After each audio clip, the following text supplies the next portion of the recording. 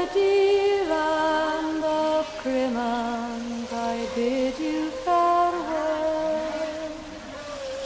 I'm bound off for Greenland and ready to sail, in hopes to find riches, in hunting the whale. From the beginning of Moby-Dick, Herman Melville takes the reader on an incredible journey. It is a story of obsession, revenge, and tragedy for the crew of the Pequod, under the scornful eye of Captain Ahab as they chase after the white whale, Moby-Dick. It is also a story of discovery. Melville takes us on a voyage to the sea, where he shares with us an uncharted world full of serpents, squids, whales, and other mysterious creatures. The oceans have always had a mystery of things unknown, and is often misunderstood. The knowledge that Melville writes with in Moby-Dick of that undiscovered world is sometimes hard to follow, and his language is often confusing. Richard King's new book, Ahab's Rolling Sea, A Natural History of Moby-Dick, is a book that helps us to better understand this great novel and guides us through the world of whaling, whales, and the oceans from the time that it was written. As Richard points out, the oceans are as much of a mystery today as they were for Melville, and that Moby-Dick is still, in many ways, as relevant today as when it was published in 1851. My name is Stefan Van Orden, and this is Nature Revisited. To sing to the whale.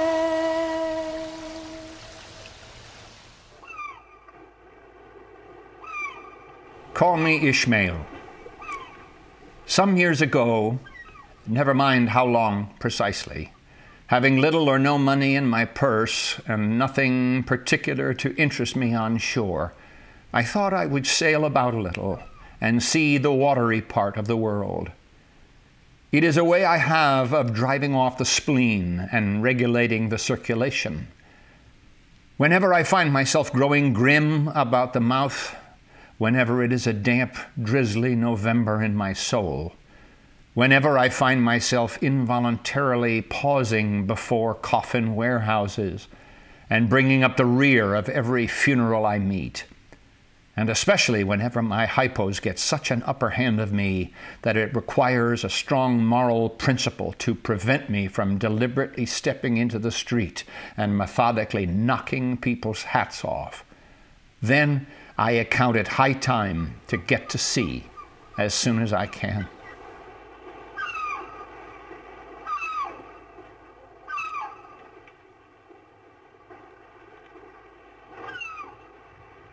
So, Richard, our conversation today will center around the connections between your new book, Ahab's Rolling Sea, Herman Melville and his book, Moby-Dick, and your life experiences with our oceans.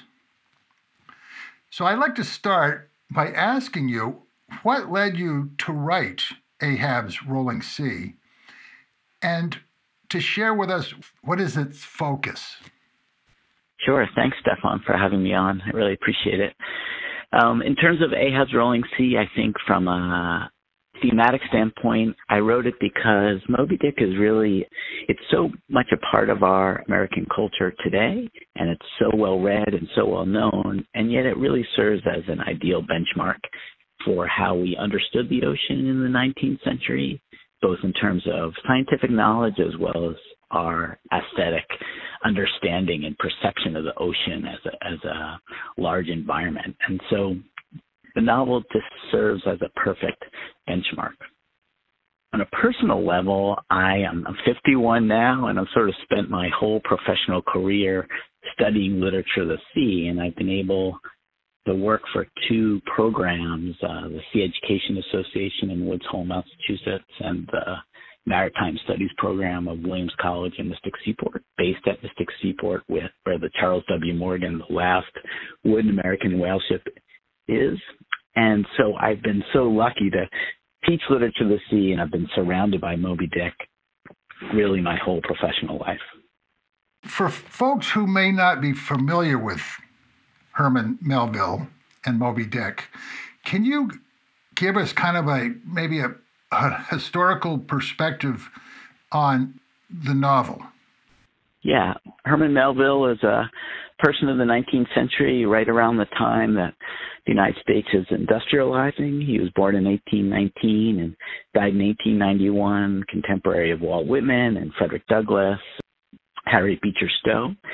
He was born in New York City and grew up pretty well educated, but his family fell out. He lost his father at a fairly young age, and so he couldn't continue on with his education.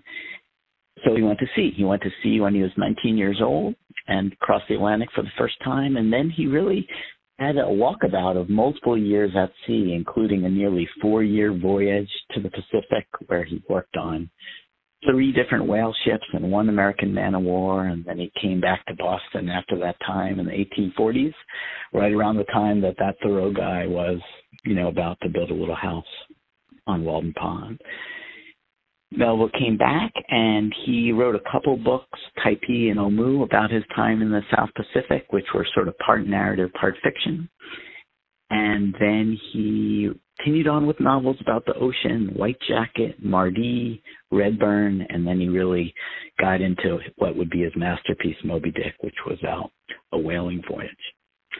And Melville really had this unique perspective when we're trying to think about our understanding of the ocean in the 19th century, because not only was he an author and focused on poetry and word choice and metaphor, but he really had been to sea himself and had lived the life. And so he brought both of those perspectives to his story. So you kind of answered my next question, is why do you think he chose fiction as the format to convey his thoughts on nature and the oceans? Yeah, that's actually a really good question, because we think about even today in the conservation movement of what is the best way to inspire change. And I don't think Melville, with Moby-Dick or any of his novels, was trying to inspire environmental change in the 1850s. But I do think that he saw it as the highest form of art, and a lot of his works, as so many authors are, as a mixture of fiction and nonfiction. And Melville really drew in Moby-Dick from a nonfiction tradition and incorporated so many different genres, but at the same time, he's got Shakespearean tragedy, iambic pentameter soliloquies, and, anyone who's read the book, it's just a real kind of mishmash of different genres. Was he familiar with someone like Charles Darwin? Can you put Moby-Dick into a little bit of a perspective? I think it was written before The Origin of Species, right? Moby-Dick was published in 1851, and On the Origin of Species is 1859. We're almost certain that he read Voyage of the Beagle, even while he was at sea himself on the man-of-war United States. But certainly he references it in later works. In terms of where Melville was from a natural history perspective and natural theology, he's a really interesting time in Western history, Western civilization history, in terms of thinking about the natural environment.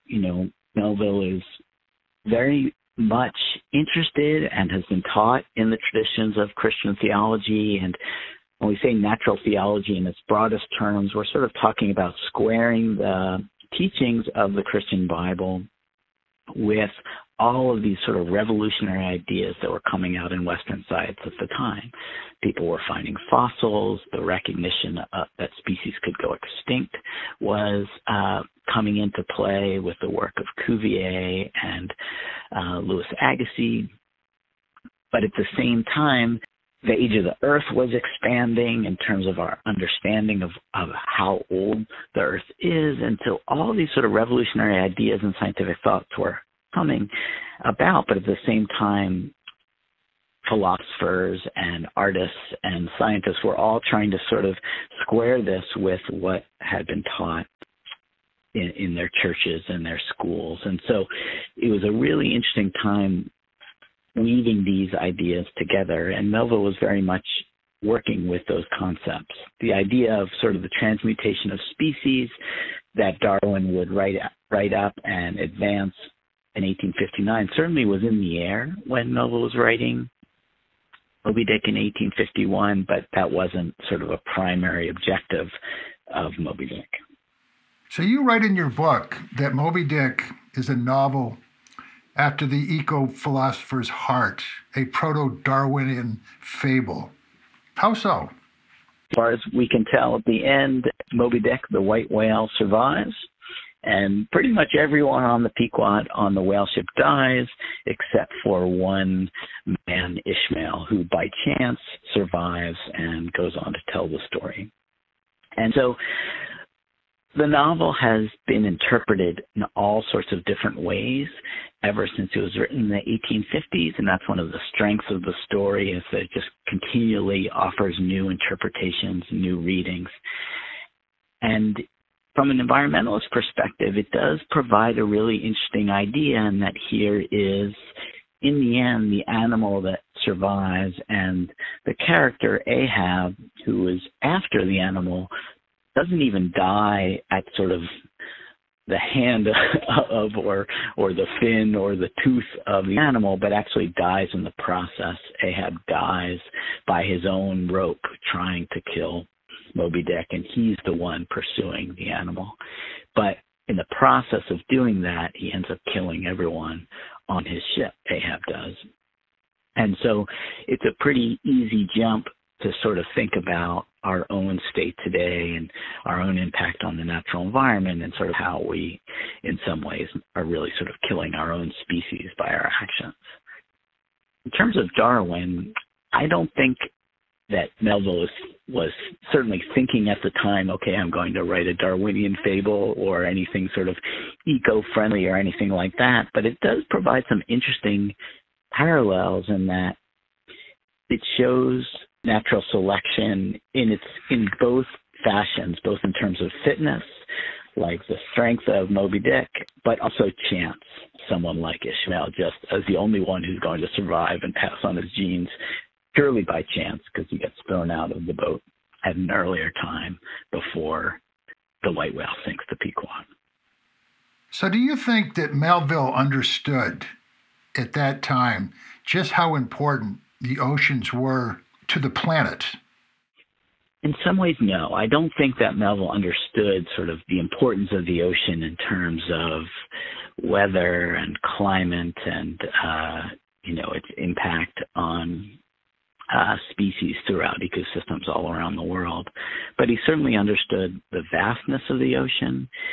When Melville went to sea in the 1840s himself, there was, for a couple of decades, we're talking about 8,000 to 10,000 people out at sea on whale ships in any given year. And these are 2 to 5 year voyages. Sometimes they're spending 4 to 6 months at sea without even touching land. And so I really don't think it's hyperbole to suggest that we really have never, or we will ever have again, that many people out at sea just quietly observing the deep ocean environment. Even the early Polynesian voyagers, the sort of greatest, navigators in the history of human civilization, they didn't have that many people out there just floating around, observing and watching all the time. And so Melville really had a real understanding of the size of the ocean, its impacts, its indifference to human society.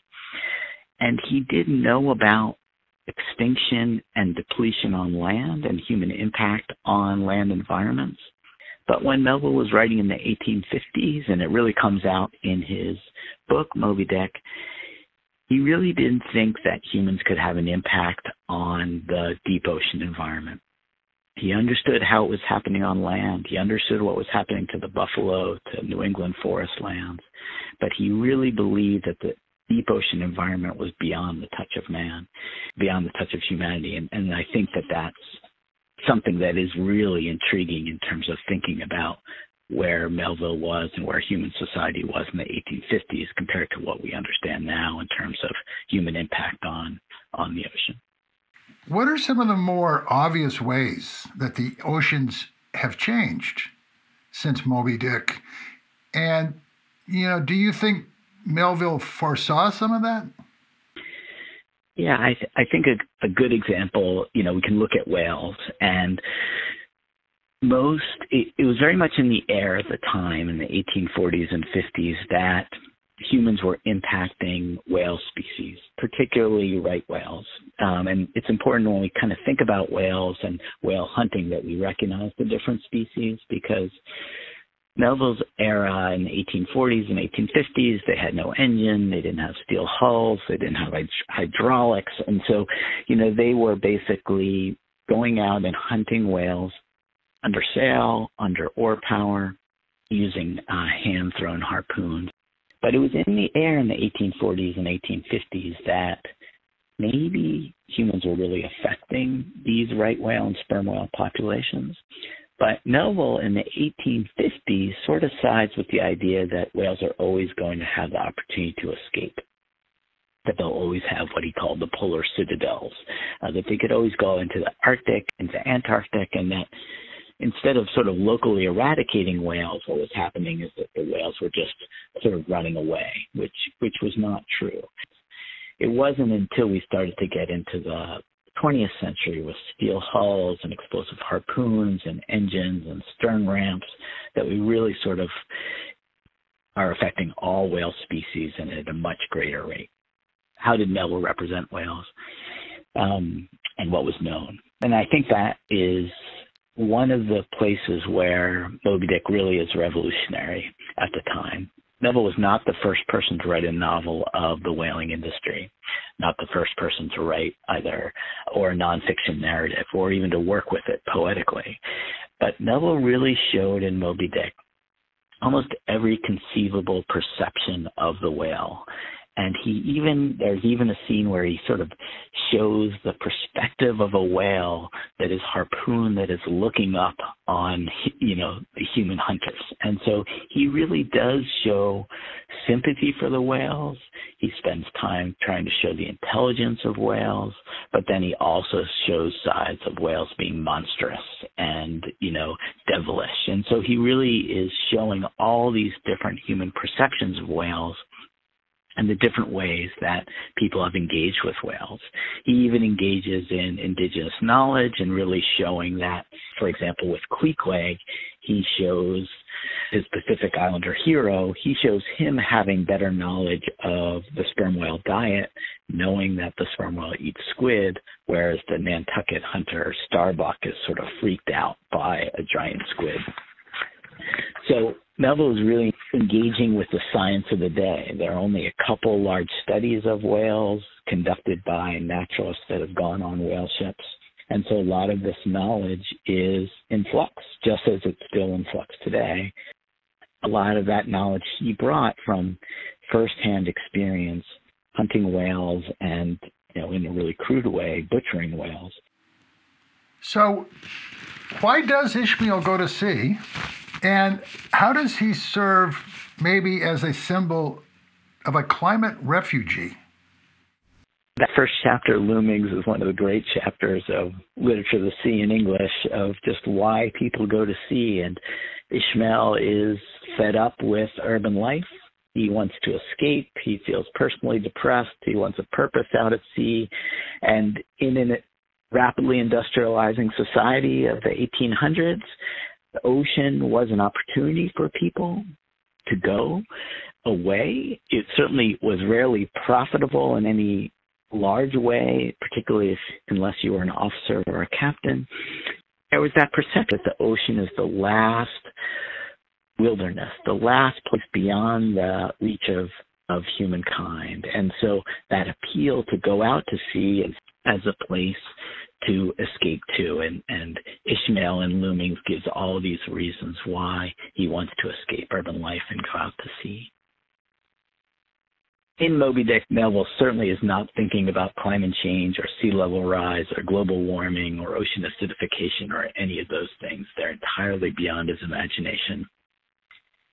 And so now reading Moby-Dick in the 21st century with our understanding of anthropogenic climate change and the crisis we're in right now, it's almost impossible, at least for me, to read Moby-Dick and not look at Ishmael, the narrator, and Pip, the cabin boy, as these sort of powerless orphans who are observing larger forces affecting their lives, watching Ahab, his impact on the environment, and then these two characters end up floating on their own without land, without anything to hold on to. And for me, it's a pretty easy jump for a character like Ishmael or a character like Pip to take the two nations like the Maldives or Kiribati and say, okay, here are communities that also have had no effect on, global carbon, and yet they're the ones that are impacted first. Kiribati is an island group in the middle of the Pacific that is very much along the lines of where the whalers went in the 19th century and even arguably where Moby-Dick ends. This is an island nation that, because of sea level rise, might have to leave, become orphans from their own nation really within a few decades because of an industrialization of which they really had no part. So you were on the whale ship, the Charles W. Morgan. Give us an idea of what a whale ship is like. The Charles W. Morgan was built in 1841, the same year as the ship that, within 6 months or so of the ship that Melville went on, the Acushnet, leaving out of New Bedford. So when you go to Mystic Seaport and you stand on the Charles W. Morgan, you're standing on a ship almost exactly the same as the one that inspired Melville and that he spent over a year on. I mean, it's one of the sort of, one of the most important artifacts we have in American history and American literature. It's as if, we still have Thoreau's cabin, as if you're like going down to Harper Lee's courthouse. And in 2010, Mystic Seaport engaged in a 4-year restoration of the ship. While they were restoring it, they said, let's take it out to sea again. It had not been out to sea for 70 years. And it went on a tour in the summer of 2014, turned to New Bedford where it was built. It went to Martha's Vineyard. And I got to go on 2 legs of the trip. Yeah, I was really, really lucky to go on the ship. To see it underway, to see it moving, to hear the water in the hull down below, to really think about the decks and all those that had walked on it over the years. It was quite a moving experience. It was a very interesting way of life. Yeah, and that's one of the things where to be able to read Moby-Dick with access to the ship, we would go on the deck and read chapters to really understand the physical space is so helpful to understanding the book. And even the way the ship is set up now as a museum ship, you can walk all the way below decks from the stern to the bow. It's important to sort of understanding life at sea and, of course, also to understanding the novel and how Melville uses those physical spaces. Once threatened by the harpoon, what threatens the whale and pretty much all of ocean life, for that matter, today? Have we damaged the oceans to the extent that they'll never be the pristine and wild seas they were once? I'll step back and say, I'm mostly a literature guy, but I'll certainly say that, we know that the impacts of whales today are very much about noise pollution. They're impacted by fish entanglements, ship strikes. The moratorium that happened in terms of most countries stopping whaling in the 1980s was huge for whale populations, and some whale populations do seem to be really rebounding. But it's pretty difficult to know. We don't have, ironically, we knew a lot more about whale populations in the 1800s than we do now. We don't have hundreds of ships out there floating for 6 months at a time looking for whales. And so whale populations, for example, in the Caribbean, experts tell us that sperm whale populations don't seem to be rebounding as fast as we would have hoped. In the South Pacific, sperm whale populations do seem to be doing better, at least in some parts of the Pacific. But a lot of it is sort of modeling and conjecture. Many of the listeners will know some of the larger effects on the ocean in terms of ocean acidification and global warming and coastal pollution and oil spills. In some ways, it's really quite apocalyptic and daunting. But at the same time, we do have some signs that the ocean really can rebound really quickly. Some part of me is holding on to that possibility that the ocean and the natural world can really rebound much faster than we think if we can just sort of reduce our impact quickly.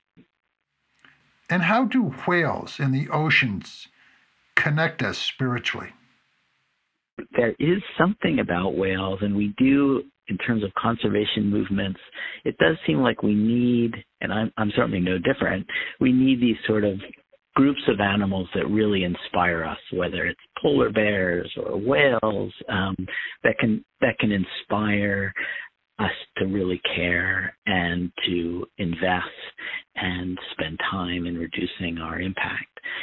And whales really they do seem to have a certain grip, they being mammals and their intelligence, but at the same time being these entirely deep ocean creatures. They served as perfect metaphors for Melville because particularly the sperm whales, because he knew they dove so deep. And so I think that there's a certain element that whales really do have this grip on our imaginations. And that has continued, of course, with the modern environmental movements in the 1960s and 70s. Do you think Moby-Dick had a strong influence on some of those movements, such as, Save the Whale movement? I'd like to think so, but I'm not so sure. Certainly in terms of elevating the sperm whale as an iconic whale, I do think Moby-Dick has had a major impact. Sort of the arrival of the Save the Whales movement in the 1960s and 70s in terms of bumper stickers and T-shirts and moving whales into this iconic status as a conservation symbol. I think that has more to do with, Roger Payne's whale song and Flipper television show. So I think some of these elements like that. So do you think Melville had a sense of the sacred? The Native Americans, for example, considered the bison as sacred. They would kill it, they would use it, but at the same time, they had a reverence for it and a respect for it that was what I consider sacred. And I wondered if you think Melville had that same kind of sense for the whale. I think that Moby-Dick was one of the first English language novels to take a marine organism and use it to comment on human behavior. Think about the whale as a metaphor for human life. And so I think in that way, absolutely. And sometimes it's tongue-in-cheek, but most of the time I think it is genuine in his fascination and exploration of what a whale does, how it lives, what it thinks, whether it has religion, whether it thinks about death, and using these discussions and these explorations to really comment on human life. Melville, as an author, was regularly engaged with spirituality and religion and the basic questions of sort of, what do we do with our lives and why are we here? And he used the hunting of the whale and the whale ship and the voyage out at sea to explore those ideas. So let's kind of move to the present. How do you think Moby-Dick is relevant for readers today and why they should read it? Moby-Dick is worth reading today, first and foremost, just really for the language and the characters. And I think if you haven't read Moby-Dick before, allow it to be funny and enjoy it the first time and enjoy the characters and the adventure and just the language I'm very interested in the natural history aspects and the biology and the depiction of the ocean. And I think there's a relevance there, whether you care about ocean conservation today or not. It's important to understand where we've come from and how quickly, really, in terms of human time, our perceptions of the whale has changed and our perception of the ocean has changed. So I think that there's a real relevance to Moby-Dick in that way, both as a benchmark for our understanding of the ocean, as well as just simply a story that is so extraordinary with compelling characters and beautiful language and just these powerful bits to sort of comment on human behavior. And it's amazing, really, if you think about it, that this book about killing whales is popular still today, that it remains so much a part of our cultural fabric. You know, there's so much in it about capitalism, about race, about gender. The book just sort of keeps on giving, like any good text. I read it for the first time on one of the islands off of Tahiti, Moorea, where Melville, I would later learn, had spent several months. And I just sat there and I read it for, 4 straight days, and it just absolutely blew me away. It was just such an extraordinary, difficult, but powerful read. But to be able to read it at sea was just such a privilege and so extraordinary and powerful. And I'd been spending all this time, staying up late trying to understand Moby-Dick, and I went all the way up aloft, and I was all the way out on the royal yard, pretty much the farthest I could be from the deck. And way off in the distance, I saw a whale, and almost certainly a sperm whale by the spout. And it was just so moving after spending all that time reading about it, to see the whale and to watch the whale dive. And from then on, really, I've really thought about Moby-Dick first as an ocean book. And I think that maybe is one message that for the podcast, is that I think all the interpretations of Moby-Dick are fantastic and personal and moving. For me, it's foremost a book about the ocean. There are very few books that are really set almost entirely at sea, that engage with ocean animals in a metaphoric way. And I think it's important to see Moby-Dick almost first as a book about the sea and how people thought about the sea in the 1800s. I've read Moby-Dick a couple of times. Then after reading your book, Ahab's Rolling Sea, I'm really excited about reading it again. From reading your book, you helped me understand Moby-Dick in ways that it's just wonderful. Your book makes Moby-Dick so much more accessible. Thanks. That's really nice. I set out to write Ahab's Rolling Sea in part to provide where you could just go in and say, oh, what happened with that squid chapter? And you could just go to my book and say, all right, well, what actually was really happening in terms of what they knew about giant squid at that time. And so ideally, someone could just read my book cover to cover, even if they haven't read Moby-Dick, or they could just use it as a reference to dip into if they're interested in a particular natural history scene in the novel. But I don't know if it always works that way, but that was certainly my goal. To research Ahab's Rolling Sea, I got to go on all these amazing expeditions, meeting with whale researchers and shark researchers, and then I also spent a lot of time at sea, including going aloft every day as we sailed up to the Phoenix Islands from Fiji, and there I spent time looking for whales.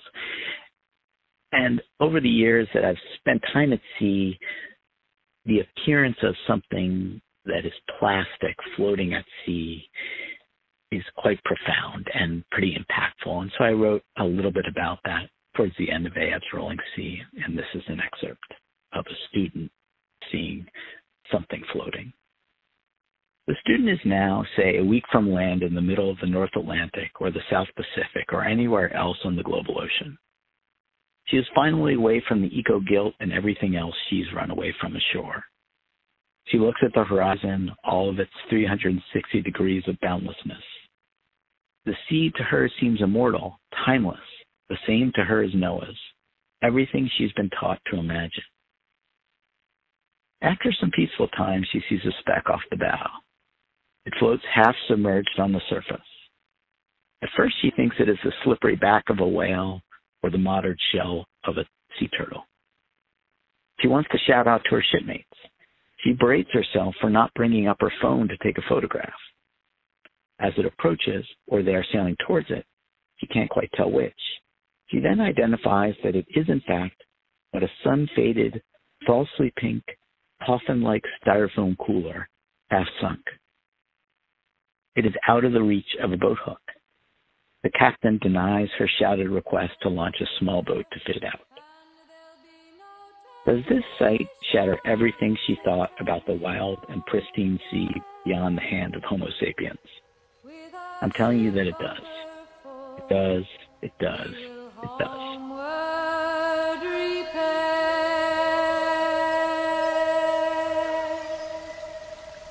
I hope you enjoyed my conversation with Richard King, and that you might pick up a copy of Moby-Dick and experience the wonders of Melville's oceans. The music for this episode is Farewell to Tarwathie by Judy Collins. Jamie Horton is the voice of Ishmael. I hope you will share this episode of Nature Revisited with friends, family, and colleagues. Nature Revisited is produced by Stefan Van Orden and Charles Gagan. I hope you will join me for the next edition of Nature Revisited. And in the meantime, remember, we are nature.